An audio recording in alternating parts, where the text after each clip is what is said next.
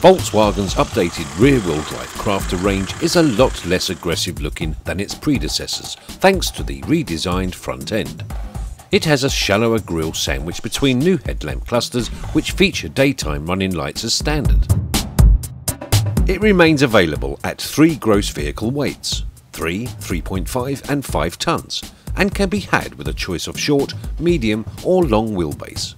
There's also a maxi option, which adds a 400mm extended rear overhang to the long wheelbase.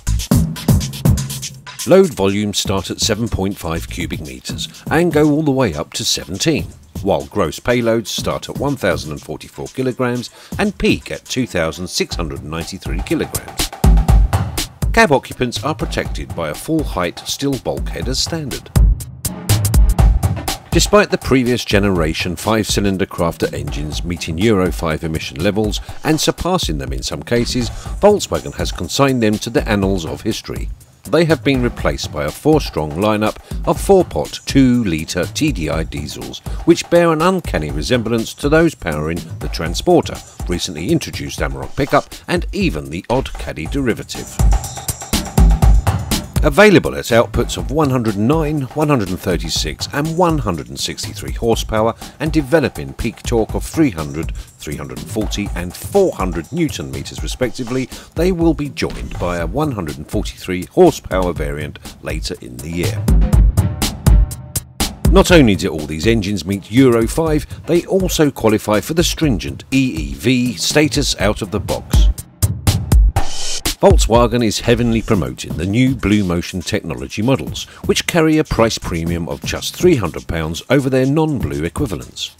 They feature an automatic stop-start system, longer rear axle final drive ratio, cruise control and battery regeneration.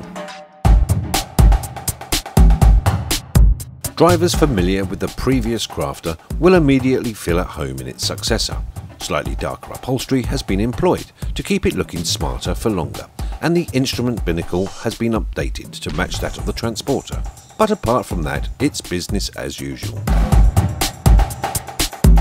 The cab interior is still on the dour side, but it's ergonomically sound, and there's no denying the fit and finish and the quality of the materials used.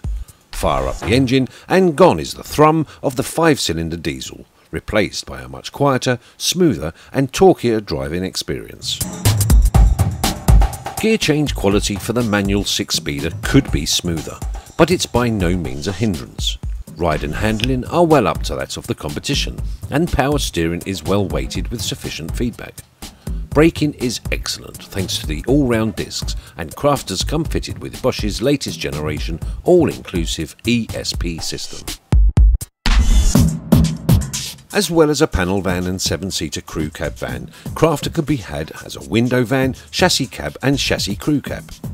The latter two can be used as the basis for a range of off-the-shelf conversions, including dropside, tipper and Luton bodies.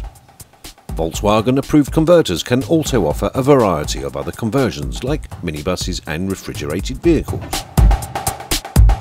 Crafter's midlife makeover can be counted as a real success. The new 4-cylinder engine lineup brings with it greater levels of refinement, improved fuel economy and reduced maintenance costs.